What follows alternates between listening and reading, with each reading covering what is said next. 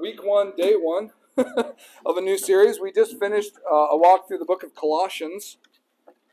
And if you're interested, you can check those out on our YouTube channel. I thoroughly enjoyed the book of Colossians. That was highly doctrinal. We're shifting now back to the book of Daniel. For those of you that have been with us for some time, Pastor Sean was about 5 chapters deep into the book of Daniel when he left us to return back to San Diego. And so I had many members of the church say, hey, we really want to finish Daniel. But as I was looking at it more and more, I didn't feel good just jumping right into the middle of a book. So we're going to take it at a relatively quick clip through the first 5 chapters. But nevertheless, we're going to work our way through this wonderful book. Many people shy away from apocalyptic literature. Revelation and Daniel are some of the least preached in many churches and some of the most preached in others, depending on their persuasions. But I hope to be an encouragement to you this morning as we look at this. So I'm going to go ahead and read the entire chapter 1, and we'll work our way this morning through Daniel chapter 1. Brothers and sisters, hear now the reading of God's holy word. In the 3rd year of the reign of Jehoiakim, king of Judah, came Nebuchadnezzar, king of Babylon, unto Jerusalem and besieged it. And the Lord gave Jehoiakim, king of Judah, into his hand with part of the vessels of the house, which he carried into the land of Shinar to the house of his God. And he brought the vessels into the treasure house of his God. And the king spake unto Ashpenaz, the master of his eunuchs, that he should bring certain of the children of Israel, and the king's seed and the princes, children in whom was no blemish, but well favored and skillful in all wisdom and cunning and knowledge and understanding, science, and such as had ability in them to stand in the king's palace, and whom they might teach the learning and the tongue of the Chaldeans. And the king appointed them a daily provision of the king's meat, and the wine which he drank, so nourishing them 3 years, that at the end thereof they might stand before the king. Now among them were the children of Judah, Daniel, Hananiah, Mishael, and Azariah, unto whom the prince of the eunuchs gave names. For he gave unto Daniel the name Belteshazzar, and to Hananiah of Shadrach, and to Mishael of Meshach, and of Azariah Abednego. But Daniel purposed in his heart that he would not defile himself with the portion of the king's meat, nor the wine while he drank. Therefore he requested of the prince of the eunuchs that he might not defile himself. Now God had brought Daniel into favor and tender love with the prince of the eunuchs. And the prince of the eunuchs said unto Daniel, I fear my lord the king, who hath appointed your meat and your drink. For why should he see your faces were worse liking than the children which are of your sort? Then shall you make me endanger my head to the king. Then said Daniel to Melzar, and the prince of the eunuchs had said over Daniel, Hananiah, Mishael, and Azariah, Prove thy servants, I beseech thee, these 10 days, and let them give us pulse to eat and water to drink. Then let our countenances be looked upon before thee, and the countenance of the children that eat of the portion of the king's meat. And as thou seest, deal with thy servants. So he consented to them in this matter, and proved them 10 days. And at the end of 10 days, their countenances appeared fairer and fatter in flesh than all the children which did in the portion of the king's meat. Thus Melzar took away the portion of their meat and the wine that they should drink, and gave them pulse. As for these 4 children, God gave them knowledge and skill in all learning and wisdom, and Daniel had understanding in all visions and dreams. Now at the end of the days that the king had said he should bring them in. Then the prince of the eunuchs brought them in before Nebuchadnezzar. And the king communed with them, and among them all was found none like Daniel, Hananiah, Mishael, and Azariah. Therefore stood they before the king. And in all matters of wisdom and understanding that the king inquired of them, he found them 10 times better than all the magicians and astrologers that were in his realm. And Daniel continued even unto the 1st year of King Cyrus. This is the word of the Lord. Thanks be to God. Please be seated. And pray with me. Most High God, you are a holy God. You are the one true God. We recognize, Lord, that if we do not bow the knee to you, we will certainly bow to other false gods. So, Lord, I pray that we would submit ourselves to you and to your word this morning. Lord, I pray that you might make less of me, that I might make much of Christ and his word. So, Lord, help the preaching of your word to encourage, to exhort, to rebuke. Lord, help me not to fall short in the way that I handle it. God, may you be with us as we seek to honor you this morning through your word. Amen. So, Daniel is a fascinating book in the sense that it is what we would consider one of the major prophets, maybe for the term major and minor prophets. Minor prophets meaning simply that they're just shorter. It's not like one's more important than the other. In fact, in the early church, the minor prophets, there's 12 of them, were actually known as the Book of the 12. They were usually bound together in one scroll.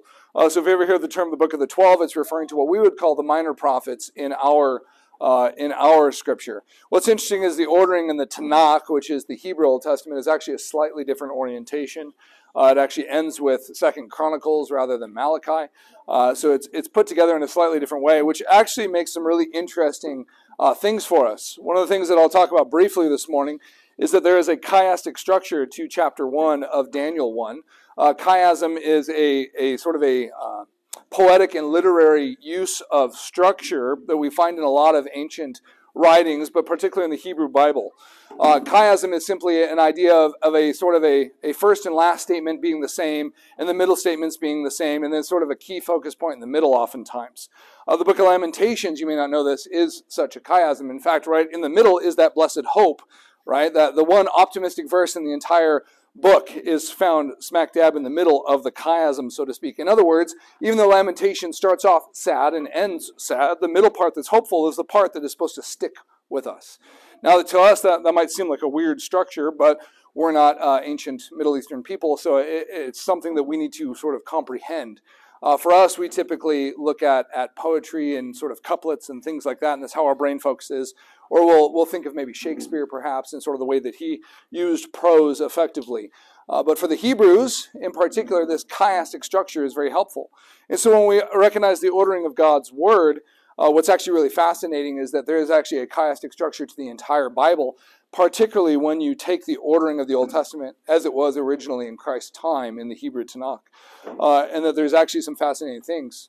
Perhaps you remember the verse from the blood of Abel to the blood of, I actually forget the last guy's name, but the last martyr at the end of 2nd Chronicles, the last one to die who was a godly man. What's the name? You should know it. No? Blood of Abel to the blood of... Thank you. There we go. He's the last one to die at the end of 2nd Chronicles. So literally it's the first godly martyr at the book of Genesis and the last one of the Chronicles. In other words, Christ is a perfect sacrifice, better than anything in the Old Testament. Right? So if we order it and think of it sort of in a Hebraic way, it actually makes even more of a powerful thrust. This morning, what's interesting about the book of Daniel that I want to emphasize first is that it's broken into sort of two sections. We see a lot of sort of narrative in the first half and a lot of very strange visions and prophecy in the second half. Oftentimes when we look at the book of Isaiah and Jeremiah, you'll have little narrative portions kind of sprinkled throughout that kind of tell you what's happening, but it's primarily prophetic declarations.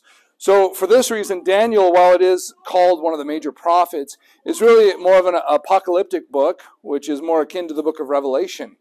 That's actually very important for us to interpret and understand the book of Daniel, in the sense that I personally confess that the book of Revelation is primarily fulfilled in the year of AD 70.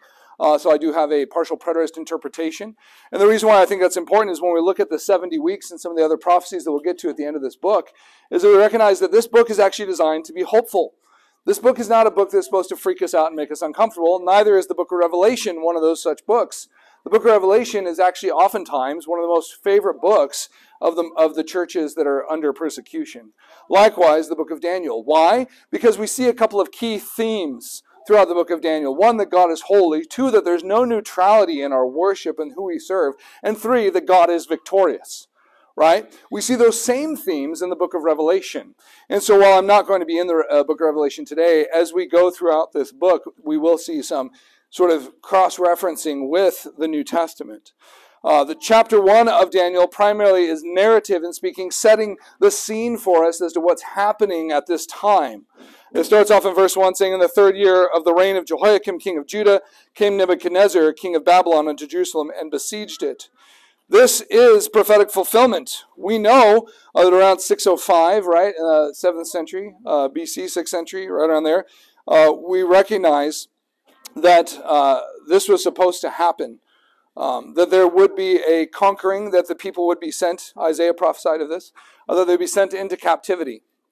I'm not going to spend a ton of time this morning because I want to get to the meat of what this chapter is about, talking about the background and the historical relation. What I will commend to you, when Pastor Sean preached this, he preached one whole sermon just on verse 1 last year. I would encourage you to go back and listen to it, because he spent the entire time basically commending to us the reason why we must believe the Word of God is infallible and true.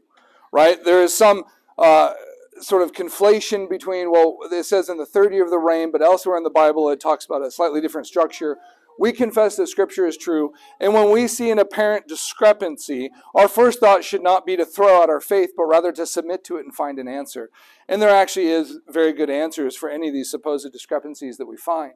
Many people likewise question, well, how is it that Jesus rose on the third day, 3 days, 3 nights? Well, it wasn't actually 3 nights, so how do you do that? And then you have to try and talk about Jewish reckoning of time and metaphorical language and things like that. There is a valid answer to it, and we must have a faithful response. Meaning that our first response when we come against something that might not be easy to understand in Scripture should not be to have unbelief, but rather belief. We know that the Word of God is that tool which we see the entire world through. It is our lens. It's our interpretive lens. We don't take the world out here and then apply it to Scripture to help us understand Scripture. That's what the Marxists and critical theorists of our day would like us to have. We need to have 6 other books in our hand to be able to understand the Bible. No, rather, we take the Bible, we believe the Bible, and we seek to understand the Bible and interpret it, the less clear by the more clear, and we seek to let Scripture tell us what it says about itself so that we might rightly look at the world. So as we read this book this morning, we will confess that we believe this is a historical account, that the Bible is full of historical accounts, and that they are true. If we do not believe that Genesis is history, then the gospel is forfeit. If there was not a literal Adam and Eve, then there cannot be a literal second Adam who is our Redeemer via Romans 5 as the second and good substitute for us. So we believe that this is historical, accurate truth. And that's important for us because the gospel is a historical reality. Yes, we confess it in faith. Yes, we can argue it with rhetoric and philosophy and theology. But at the end of the day, we confess that a dead guy came back to life. Why? Because thousands, hundreds of people saw it, confessed it, reported it, wrote about it. We believe eyewitness testimony, and not just eyewitness testimony, but the eyewitness testimony as governed through the Holy Spirit and the writing down of Scriptures, as Peter tells us, carried about by the Spirit. So it's important for us to submit ourselves to the Word of God this morning. Now, it's important for us to remember a couple of key themes when we look at chapter 1. I mentioned a couple of them earlier, but there's 2 things I really want to drive home this morning. 1, that God is holy, and 2, that there is no neutrality in anything. And why is it important for us then to remember these realities? John 17:15, in the high priestly prayer, Jesus prayed, I pray that thou shouldst take them out of the world, but that thou shouldst keep them from evil. In other words, he's not saying take them out of this world. He wants them to be united in the world. Okay, why is that important? Well, to be holy means to be set apart. But to be set apart doesn't mean to retreat into a sort of a monastic lifestyle, hiding out in a hut somewhere, separate from the world. That is not what Christ has called us to. How can we possibly fulfill the Great Commission if we are hiding and separating ourselves? In fact, Christ prayed not that we'd be taken out of the world. So for those hoping in the rapture, I don't think that's what Jesus intended here by any means, but not that we'd be taken out of the world, but that we should be kept from evil. Right, so our holiness being set apart does not mean that we are geographically distant from those that are committing sin, but rather that we, in the midst of those people committing sin, that we would be kept from evil. So in the same way as we go to engage with those at the festival this afternoon, we'll be in the midst of a dark place. But hopefully we will be a light, a city on a hill, salt, and a preservative to the culture, as I preached a few weeks ago, encouraging those that are walking in darkness, and that we might be kept from evil. May the Lord sustain us in that. Ephesians 5:1 says, and have no fellowship with the unfruitful works of darkness, but rather reprove them. Right? So we are not to fellowship with works of darkness, but reprove them. It's also difficult to reprove works of darkness if we're not anywhere around them that are committing them, right? So we are not called to withdraw. That is not what the holiness means or the lack of neutrality means, but rather we are supposed to engage in holiness and holy living in the midst of sort of these difficult times. So 2 Kings chapter 20 verse 17 says, behold, the days come that all that is in thine house and that which thy fathers have laid up in store unto this day shall be carried into Babylon. Nothing shall be left, saith the Lord.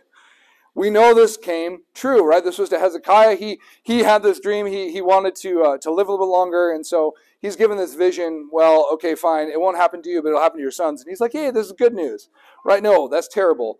May we not hope that our children's children have to endure terrible things, right? That's foolishness.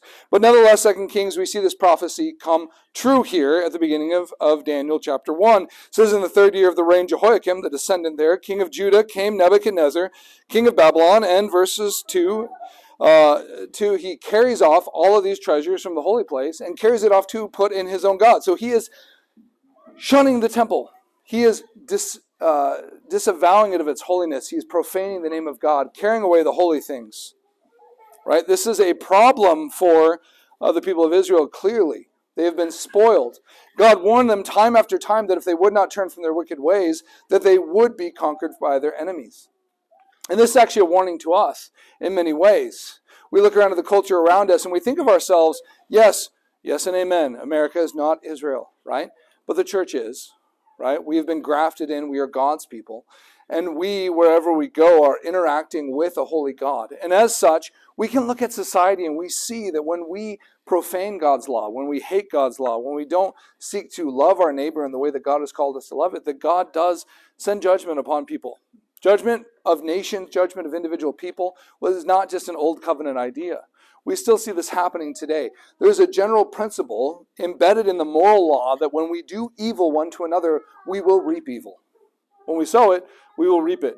And we see this in the death and destruction that we have experienced over the past 50 years in particular in our world, right? We've ceased from many of the major world wars and we think that we're in a relatively peaceful time.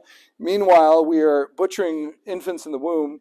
We are chopping off body parts of young, healthy individuals, right? We have a sick society that thinks they are doing moral good when they're actually profaning God's word.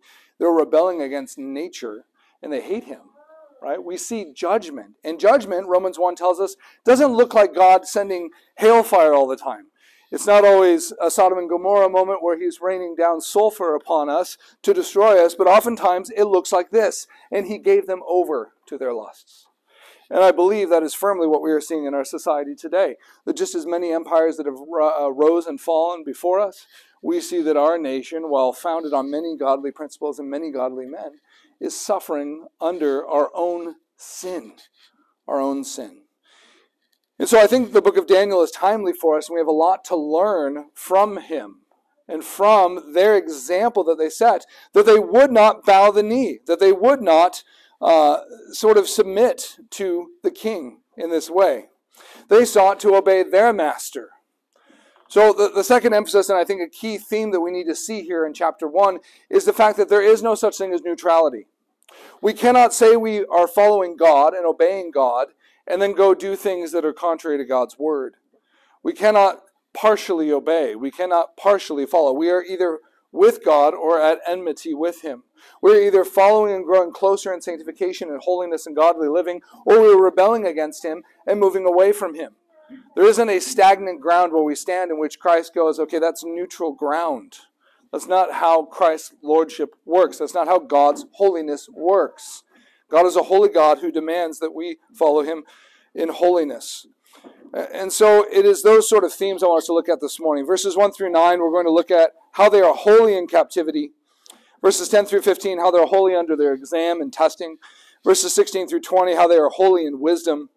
And then the last verse, holy in their preservation, and perseverance as well as purpose. So let us look at this concept of holiness while in captivity. It says that verse 4, it says, look for children. Now it says children, but really this is young men. Most likely they're somewhere in the 16 to 20 range. Young men. Children in whom was no blemish, but well-favored, skillful in all wisdom, cunning in knowledge. And such had ability in them to stand in the king's palace, whom they might teach and learn the tongue of Chaldeans. And the king appointed them a daily provision of the king's meat. Okay, so a couple things here. We're seeing that they are being taken into captivity in Babylon and being sent to sort of the king's elite boarding school. Think of it this way, right? So it's a training center to churn out good Babylonians, okay? So we're going to see here that there's no neutrality in education, but also it's the king's table, the provision that's coming from them. So there's no neutrality even in the food that we eat and the table fellowship that we share.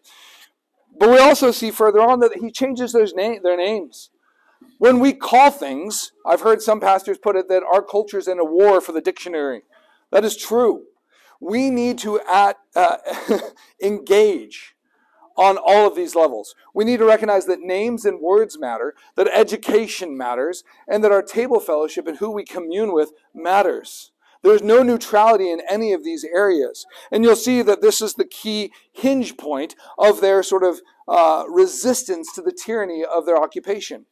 Now, they've been carried off into a foreign land. They've been put into an indoctrination center to make them good Chaldeans, make them good Babylonians, and they are being told what they ought to think. Now, this is not to say that any of the education they receive there is all bad, right? You can learn many good things from a non-Christian, for example, but the worldview behind it is disrupted, contorted, twisted, right? There are many lessons for us to learn here. We also see that their daily provision comes from the king's table. I think this should call to mind the Lord's Prayer, our daily bread that we sing after every sermon, right? This idea of provision and daily sustenance. Now that daily sustenance is coming from the hand of the corrupt and evil king rather than the Lord, their God, or their own working in honoring of him. This is why it matters. Likewise, their names. Their names matter. Daniel means God is my judge. Hananiah means Yahweh or Jehovah has been gracious. Mishael, who is what God is, right? In other words, who is like God. Azariah means Jehovah or Yahweh is helped. Those are great names. I would commend you, when you name your children, the names that you give your children matter, right? We see this time and time again in Scripture, that when they are given names or given new names, it impacts the way that they live. It impacts the way that they are. You are what you are, and you are what you're called in many ways. So sort of the flippancy of our modern age to have these trendy names, I think is interesting, that it sort of reflects the culture that they're a part of, sort of a flippancy to do this. Now, I'm not going to say that you have to always go with a family name or some deep Hebrew or Greek meaning name, by no means. But by all means, please be intentional with names. Names matter. What do they represent? What do they represent? Now, why is this important? Because we see that they sought to change who they were even by what they called them. Right? Bel was the god of the Babylonians. So Belteshazzar meant Bel will protect. Shadrach means inspired of Aku, sort of a moon god. Meshach, belonging to Aku. Abednego, servant of Nego. So these are sun and moon gods within Babylonian lore. Right? So now you will no longer be known by the name of Jehovah. You'll no longer be known by the name of Yahweh. You'll be known by our gods. You will be subject to their rulership in your life, even by the names we call you. And you'll notice in chapter 1, as they resist the Babylonian sort of indoctrination, we still see them called by their Hebrew names. But later on, we'll see that they are called primarily, like how many of you know the three in the furnace and you think of their Hebrew names? No, you think of Shadrach, Meshach, and Abednego. It's because that's what they're called. And so we see a pivot. In fact, there's even a portion of the scripture that it seems Nebuchadnezzar is the one writing, which is interesting, or at least telling and having it written down. So there is a pivot. So one thing I want us to see this morning is that this is not a permanent resistance. It's not that they never receive any of the food or provisions from them, but there is an intentional resistance to this indoctrination. There's an intentional resistance to wanting to say that my God is worthy of my praise and I bow my knee to him alone. Names matter. But likewise, food and fellowship. Why is it important that they resisted the table? Now, I'm going to say just briefly that many people, many charlatans seeking to make money, have made up such a thing as like the Daniel diet. Okay? This text is not telling us how we ought to eat. It is not telling us what a godly diet looks like. Pulse, if you're wondering, oftentimes is translated as vegetable, but really it means like a seed-bearing, like a seed or a legume. The Latin actually translated as legume, right? So I think it's actually worse than just vegetable. It's not like they're just living on zucchini forever, okay? You can add some oil and seasoning to zucchini, and that's actually a pretty delicious and sustaining meal, right? We live in Farmville. We know this reality. But I think rather that it's speaking to the chorus, like they're talking beans and seeds and sort of the basic sustenance of life that really is more bird food than human food. Why is this important? I think there's a correlation here. I mentioned chiasm and I mentioned sort of correlation earlier. A good correlation here might be made to them walking in the wilderness. In many ways, we see now the righteous Israel is in the wilderness. Daniel and the three are in the wilderness of Babylon, and they are being sustained now in much the same way by simply these seeds or whatever sustenance, in much the same way that Israel is sustained by the manna in the wilderness. And I think it's important because one of the key themes that we see time and time again is that God serves in such a way and preserves in such a way that he gets all the glory. Right? Gideon's forces are reduced down so that they can give God all the glory, not so that they can glory in their own battle and victory. Right? Or when Moses' arms are being held up, that's what grants the victory, not the actual might of Israel's army. Time and time again, we see that victory belongs to the Lord. One shepherd with a sling striking down the conqueror of the Philistines. In much the same way that Christ has slayed the serpent and crushed his head, so David crushed the head of Goliath. So we see time and again that there is a theme of God removing any doubt that he is the one who is actually providing the victory. So the food fellowship, I think, is also something that's important. When we share the table, when we share fellowship with one another, that's not a neutral act. Who do you invite to your table? Who do you invite to your dinner at your home? You invite friends, you invite family, you invite people that you want to get to know and to bless with hospitality. Right? We don't dine with our enemies, so to speak. We don't share fellowship with them, because to share fellowship with them is to give approval to them in the sense. Now, does that mean that we never invite sinners into our home? By no means. Of course we do. We're going to invite people. If there are people today that want to join us for a meal, I will gladly receive them. Right? What I'm saying, though, is that when you do so, the purpose there is not neutral. When you invite someone into your home, your worldview is on display. Your worship is on display. When you pray before a meal, as archaic as that might seem to some people, there's meaning in that. I've been to people's houses where they sing before they eat. Pastor Sean used to do that all the time. Caught me off guard the first time. He clapped, and then everyone started singing the doxology. I'm like, oh, what's going on? Right? It's like, all right, let's go. I'm amped up to eat now. This is great. Right? There is an intentionality in who we share table fellowship with. Okay? And then obviously education. They are being sent to be indoctrinated. We are going to give you a new name. We're going to teach you to worship new gods. You're going to eat differently. You're going to sleep differently. You're going to think differently. You're going to be like us. Now, shocker, there might be some correlations to our system today. Maybe. I probably don't have to say it out loud. I will. But you're probably thinking in your head right now, this sounds familiar, right?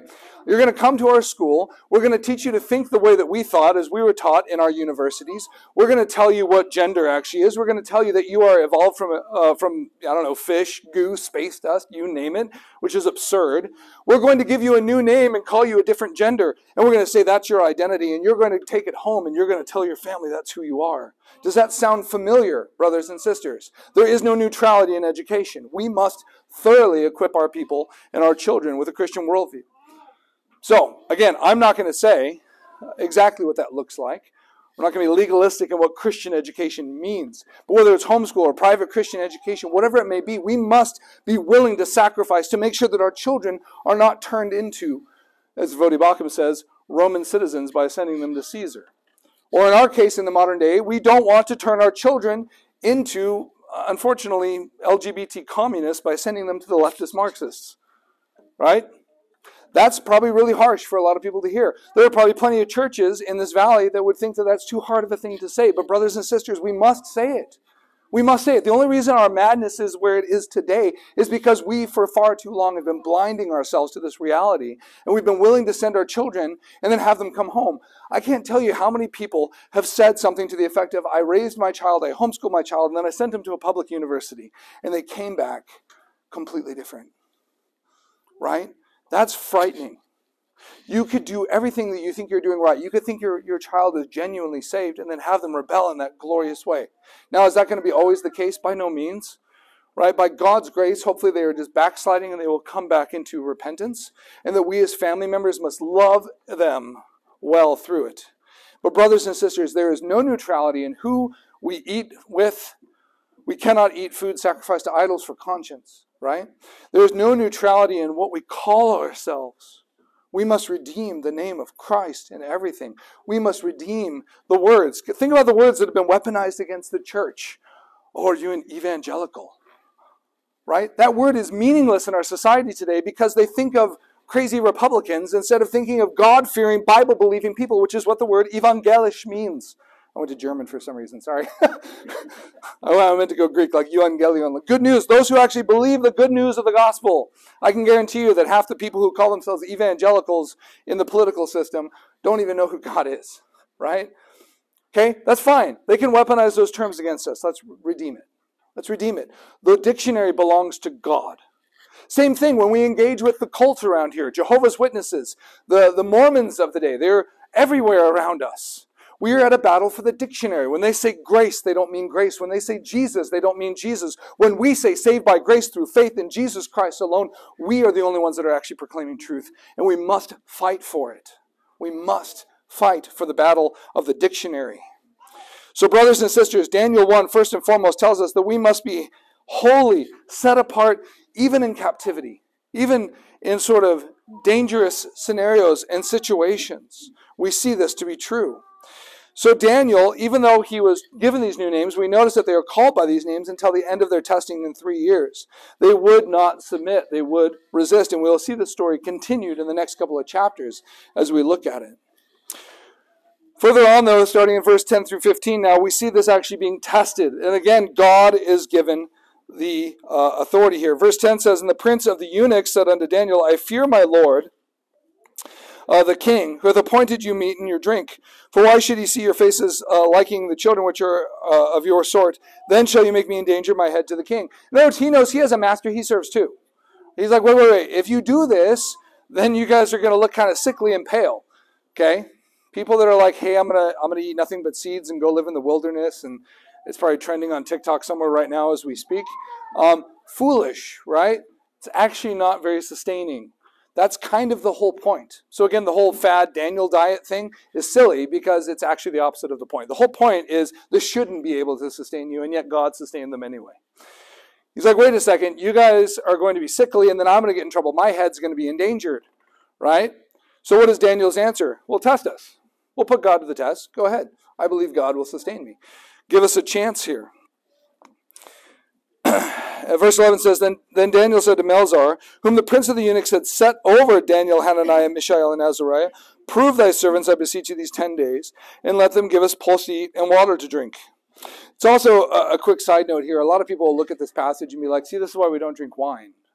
Which is, again, very silly because there are so many texts all throughout the Old Testament where God actually commends them for enjoying wine, right? Jesus turns water into wine. I mean, even the way the whole sacrificial system was made up is that you could actually go into town, exchange something for money, and you could use it to buy strong drink to worship God. So again, we don't want to be purists in the sense of adding to God's word. Now, we are not to get drunk. We are not to abuse the good gifts that God has given us. But the prohibition here is not that Daniel should abstain from these things forever. The prohibition here is that Daniel is saying, I will not submit now in this time of schooling because I will not say that I am yours or that I belong to Bel, but rather I belong to Yahweh, to Jehovah. So what's important here is that God grants the results. Like I mentioned Gideon earlier and others. I would also mention Joseph, right? It says that he found favor with this sort of instructor who's really probably more like a jailer to them, in much the same way that Joseph found favor with his jailer and also with the servants of the house. In other words, God will prosper people even in the midst of the deepest trial. If God is for us, who can be against us? Right? Calvin, who struggled mightily, had many terrible things happen. He married later on, sort of begrudgingly. Finally was married, had a child, lost his wife. Great, deep grieving. Very dark times. And one of the things he said is that he who wants to be used mightily of God must suffer mightily at the hands of God. Suffer mightily for God, that he might be used mightily by God. We recognize that when we are faced with trials in this life, that God is the one who sustains us. And when he sustains us, it is for our joy and for our hope. It might not feel like it in the moment. It might not feel like it when we are struggling, when we are sort of under the burden and heavy weight of loss or sorrow or pain or sickness or lack of physical goods and things that we need. But nevertheless, God grants the results regardless of that foundation. We recognize that we could have literally nothing and still have more joy than the richest people. Why is it that the suicide rates are so high amongst the rich celebrities of our day? Because they could have the world, so to speak. And if they have not Christ, they have nothing. They have nothing. They are without hope. So they are kept apart and holy even while being tested. They find favor with them. It says, verse 13, then let our countenances be looked upon before thee, and the countenance of the children, and eat the portion of the king's meat. So compare us to them. Verse 14, so he consented to them in this matter, and proved them for 10 days, tested them for 10 days. And at the end of 10 days, their countenances appeared fairer and fatter in flesh than all the children which did eat the portion of the king's meat. So they're eating nothing but like seeds and beans, and somehow they look healthier, stronger, than those who are enjoying the red steaks, so to speak, of the day. They are kept apart and vindicated and made holy in their faithfulness. Verses 16 through 20 now shows how God blesses them in wisdom and understanding throughout these 3 years. Verse 16 says, thus Melzar took away the portion of their meat and the wine that they should drink and gave them pulse. As for these 4 children, God gave them knowledge and skill in all learning and wisdom, and Daniel had understanding in all visions and dreams. We'll see many of those in the times to come. In fact, he's going to interpret not only the dream about the statue, but the dream about the tree. And for those of you visiting, when we get to Daniel 2, that's actually the fun thing. The reason we're called Stone Mountain Church is from Daniel chapter 2, right? The rock that was cut without hands grows to be a big mountain that covers the entire earth. Right? We recognize that we are members of Christ. He is the cornerstone. We are being knit together as his church. And by God's grace, the church of Christ will be a stone mountain, a stalwart bulwark that will not move, that the entire earth will be able to look to and say, there is Christ and his truth. And that's why we're called what we're called. But it says in verse 16, thus Melzar took away the portion of their meat and the wine that they should drink and gave them pulse. So he said, okay, you did fine for 10 days. Let's go ahead and see how it goes. And he sustains them thus for 3 years. So as for these 4 children, these 4 youths, God gave them knowledge and skill in all learning and wisdom, and Daniel had understanding in all visions and dreams. Now at the end of the days, so after the 3 years, the king said he should bring them in. And the prince of the eunuchs brought them in before Nebuchadnezzar, and the king communed with them. Again, here's this table fellowship. So they've been abstaining from the table of the king in a sense, and now they are now communing with him. And among them all was found none like Daniel, Hananiah, Mishael, and Azariah. Therefore stood they before the king. And in all matters of wisdom and understanding that the king inquired of them, he found them 10 times better. I'd like to know what that math equation is. Did he ask questions? Is it literally like a 10-to-1 ratio? So it's interesting. I think it's interesting that it's 10 times specifically, but 10 times better than all the magicians and astrologers that were in all his realm. Note that it says all his realm. So they've been tested for 3 years. They're young youths. They probably came in when they're 16, 17, 18. Now they're 20, 21, maybe 22 at the oldest, maybe. They're sort of exiting the school, and they're being tested. And they're seen to be wise and have understanding. Not just better than their classmates. This isn't like they entered, Southern Seminary and then graduated, summa cum laude. They're better than all their classmates. No, that'd be like going to Southern Seminary, coming out and putting R.C. Sproul to shame. Okay, I know he's a Presbyterian. I made a Baptist seminary reference, but you get the point, right? That would be like coming out of a school and being able to actually be wiser than, and not just wiser in a little bit, but 10 times wiser than all of the veterans, so to speak. That's a crazy thought. Now, I know that through years of education, and there's so much more that I want to learn and grow in. And so when I see young seminarians and young people who are aspiring to the pastorate, it gives me great hope that they continue to learn. Lifelong learning and education is something that we need to be known for in the church. This is one of the reasons why we continue to read books monthly, as the men of the church and as the officers of the church. We read books together frequently, constantly. We are always growing, challenging, learning. Many of you I know are advocates for various podcasts, right? Those are great educational tools that God has given us in the modern age. We can hop on YouTube or Spotify and listen to sermon after sermon from great pastors and theologians, not only that are living today, but that have perished in the past 100 years. We have access to those who died before us in the writings of the Puritans and the Reformers and the Church Fathers. We have tool after tool that no Christians have ever had before. We can constantly be growing in knowledge.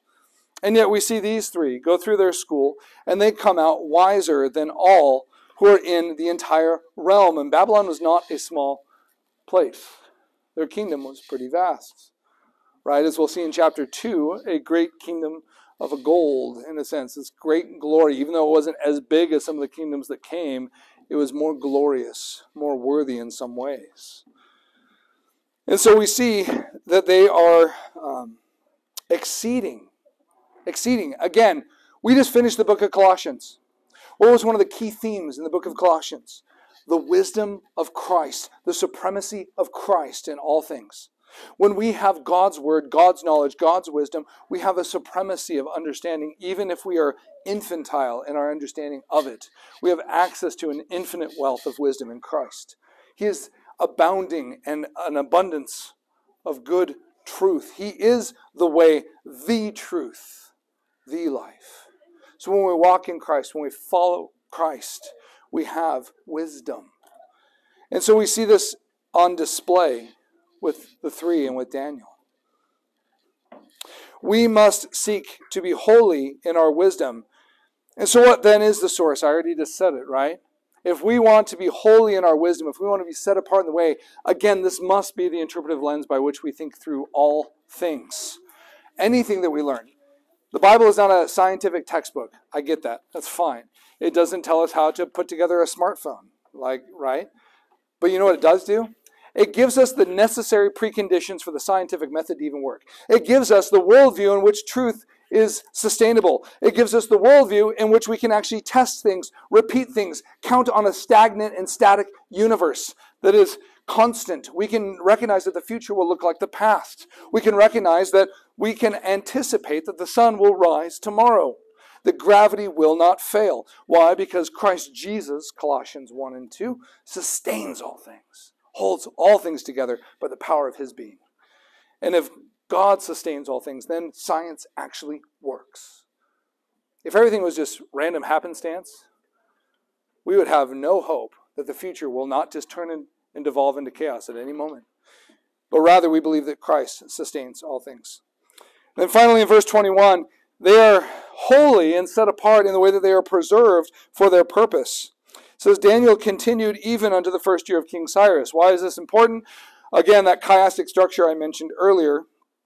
We see that there are 70 years of captivity from the third year of the reign of Jehoiakim, king of Judah. Starts with the king, ends with the king. Daniel 1:21 tells us the king Cyrus. So 2 Chronicles 36:20 and 21 says, And them that had escaped from the sword carried he away to Babylon, where they were servants to him and his sons until the reign of the kingdom of Persia. Okay, this is Jeremiah, right? Prophesying in Chronicles. To fulfill the word of the Lord by the mouth of Jeremiah, until the land had enjoyed her Sabbaths. For as long as she lay desolate, she kept Sabbath to fulfill 70 years. Now, for those of you that remember the Gettysburg Address, a score is 20 years, right? So 70 is 60, and 10 years. That'd be 70 years. So now we see the length of the captivity from the end of the reign of Jehoiakim to the first year of King Cyrus, who is the one who decreed to let them return back. So Ezra, Nehemiah, those books, we see now a 70-year period. So in this we see sort of a chiasm. Verse 1 talks about the king who is ruling and reigning when they are led into captivity. In verse 21, we see the first year of the king who will actually ultimately release them from captivity. And throughout the middle, and if anyone's interested, I can actually send you this structure. This is actually something that that Sean wrote up when he was going through this that I thought was very helpful, but I didn't necessarily want to delve into super deeply today. But we see sort of a first and last thing. So we see their former education. It says that they were very wise, verses 2 through 7. And then at the end it says that they are wiser than all of them, right? So king, wisdom, right? We see that. And in the middle of it, we see the testing, right? So ultimately, a chiastic structure is this. It shows that there was a king that was over them, that there was wisdom, that they were tested, then they were tested, then there was wisdom, then there was a king. That's a chiasm, okay? God is intentional. And what is he trying to emphasize? Right in the middle. that God is the one who gives us the victory in every test and trial in life. That all of our wisdom, all of the lordship that we submit to in this life, those things are minimal in comparison to the fact that God is the one who sustains us in all things. So a few applications for us this morning. First and foremost, we have victory in Christ. We are set apart in Christ. There is no neutrality. We must submit to him as our King. As we sang earlier from Psalm 2, verses 6 through 9 says, "Yet I have set my King upon my holy hill of Zion. I will declare the decree. The Lord hath said unto me, Thou art my son, this day have I begotten thee. Ask of me, and I shall give thee the heathen for thine inheritance, and the uttermost parts of the earth for thy possession." To which I asked, did Christ forget to ask? Did Christ, when he sat down upon that cross and died and then went into the grave and then rose again unto newness of life, when he ascended into heaven to his Father, did he forget to ask for the inheritance that was promised to him? I think not, brothers and sisters. "Ask of me, and I shall give thee the heathen for thine inheritance, and the uttermost parts of the earth for thy possession. Thou shalt break them with a rod of iron. Thou shalt dash them in pieces like a potter's vessel." Brothers and sisters, there is no neutrality. God will always win when pitted against opposition. He is the greater God. Baal is busy relieving himself. God is on his throne. Jesus Christ is ruling and reigning. Christ has asked for the inheritance of the nations. We sit here in southern Idaho because Jesus has ruled and conquered and is conquering through his loving gospel message. Because he proclaimed the good news of his atoning work to his people. We now sit in southern Idaho, of all places, on the complete opposite side of the globe, because those 12 went out and preached the gospel and were willing to endure fire and flame and lions and swords for us. For us. Jesus is still ruling. Jesus is still reigning. It is tempting, I know, to despair. It is tempting to want to hide. It is tempting to want to withdraw. But we must advance. I'd like to see a new... I heard it from like Rachel Jankovic originally, but she's like, let's quit doing ladies' retreats. Let's do ladies' advances. I thought that was a good observation. That's actually a good thing for us to do. You know what? Let's quit going on retreats. Let's start going on advances. Let's go equip ourselves. Yes, we can withdraw for a minute to recuperate, get some energy, but that should be intentional to equip us to then go forth and proclaim the goodness of the gospel. May we quit sitting on our heels as the church. It doesn't say that the gates of the church, no, it says the gates of hell shall not prevail. That means that we're the ones advancing. That means that we're the ones proclaiming the gospel against the enemy of darkness. Jesus' name shall be honored in all the earth, and we are to be faithful. So today I challenge us to be faithful, whether we're in Babylon, and there's many places that are much more like Babylon than Idaho. I'll tell you that. As frustrating as some of the things may be in our state, there's a lot more light going on here than there are in many places in this world. So be thankful. But also, don't sit back and watch culture deteriorate. Don't sit back and refuse to love your neighbor enough to speak the truth into their life. Be willing to stand up like Daniel and these others did and say, I will not eat, and I promise you that I'll be okay. And I'm going to show you that my God is good. As we'll see later on in the book, that we can say that even if the Lord does not preserve me, I will not bow the knee. That must be our attitude, believing firmly that he will preserve us if he so desires. So whether in death or in life, a great question in the Heidelberg Catechism, what is our one hope in life and death? That I am not my own, but belong both body and soul to my faithful Savior, Jesus Christ. And I know that no hair on my head will be harmed without his hand causing it to be so. So we can have true faith and assurance. Brothers and sisters, there is no neutrality. There's no neutrality in the home. Name your children wisely. Educate them wisely. You cannot send your children to be indoctrinated 30 hours a week and hope that a 1-hour family worship in the evening will somehow undo it. I'm sorry. You can't. Please be faithful. You must be faithful, knowing that there's no neutrality in our table fellowship. Make sure that who you are breaking bread with are people that you can encourage and approach with the truth, that you don't hide your faith from them, that when people come to your table, that you are not pretending not to be Christian for a few minutes to make them more comfortable. When you go to your workplace, you have to be Christian there too. How much compromise are you willing to participate in to advance in your career? Hopefully zero, right? Repent Do not compromise. Here at the church, likewise, our name matters. The way we educate in the Bible matters. The way we fellowship at the table matters. Our confession matters. As we read earlier in Isaiah 7, he said, and he laid it upon my mouth and said, Lo, this hath touched thy lips, and thine iniquity is taken away, and thy sin purged. Also I heard the voice of the Lord saying, Whom shall I send? And who will go for us? Then said I, Here I am. Send me. We are being sanctified as God's people. So may we be equipped thoroughly each week to proclaim the authority and rulership of Christ. There is no neutrality here at our church. And then may we be equipped to submit ourselves, to be made clean before a holy God and sent out for his mission. And this is the one that makes most people uncomfortable. There's no neutrality in the government either, brothers and sisters. If there's no God over the state becomes its own God. Acts 5 that we read earlier, then Peter and the other apostles answered and said, We ought to obey God rather than men. The God of our fathers raised up Jesus, whom ye slew and hanged on a tree. Him hath God exalted with his right hand to be a prince and a savior, to give repentance to Israel and forgiveness of sins. And we are his witnesses of these things, and so is also the Holy Ghost, whom God has given them to obey them.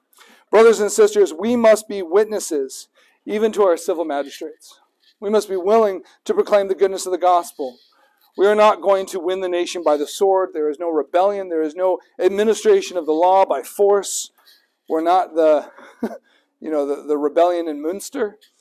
I've been to that cathedral in Germany where the cages are hung, where they hung the Anabaptists who rebelled against them, waiting for the birds to eat them, or they would put them in the river and wait for the water to rise to drown them, right? We're not going to take anything by a physical sword. But God has given us a much mightier sword to bear to the world, to proclaim the goodness, that the law of God might restrain evil, prick the conscience, and give us an open door to proclaim the forgiveness of Christ. So may we proclaim the Lordship. There is no neutrality in any sphere. There is not one square inch of this atmosphere, of this world, of this cosmos, as Abraham Kuyper said, that Christ does not look at and declare mine. So we must proclaim the Lordship of Christ everywhere and anywhere and know that Christ has saved us. We were dead in our sins and trespasses, but by God's grace at the right time, he died for us, the ungodly, that we might have newness of life. So walk in him, brothers and sisters. Walk in him, exercising your God-given responsibility and rights to be his children and to live like it, even in the midst of captivity, even in the midst of Babylonian philosophy, even in the midst of great evil. May we be a light to those who are in darkness. Show them the goodness of God in the way that you act, in the way that you speak, and give them the good news that Jesus Christ died for such as those. But for the grace of God, go I. Let's pray. Father, we thank you that you are good, that you are holy, that you are just, that you are true, that you are working all things together according to your purposes. I pray, Lord, that we would find our hope in you and in you alone. God, help us to stand against the darkness of our time, to be willing to find our sustenance in you alone, to be willing to go without, that we might not taint ourselves with the evil ways. Lord, it would be better for us to have a lower paying job than to compromise and to lie and to be deceitful to get those promotions or to get along with the boss. Lord, it would be better for us to have so fewer possessions than to advance ourselves through evil ways. Lord, I pray that people might look at us and see that we are humble and meek, yes, but also bold in our proclaiming that you are Lord and that you are God. So Lord, help us to point always to you and to your word as our light and as our beacon of hope. Help us to be holy and set apart. Help us to have no neutrality in the way that we live our lives. May we be thoroughly Christian everywhere that we go. And Lord, I pray that you would preserve us, sustain us, strengthen us, that our countenance might be good before those who would examine us. And Lord, that we would not be met with reviling words in our mouths, but rather that we would bless our enemies, that we would love those who persecute us, and that we would show grace to those who would offend us. God, you are worthy of our praise. May we continue to worship you in spirit and truth this morning, we pray. Amen.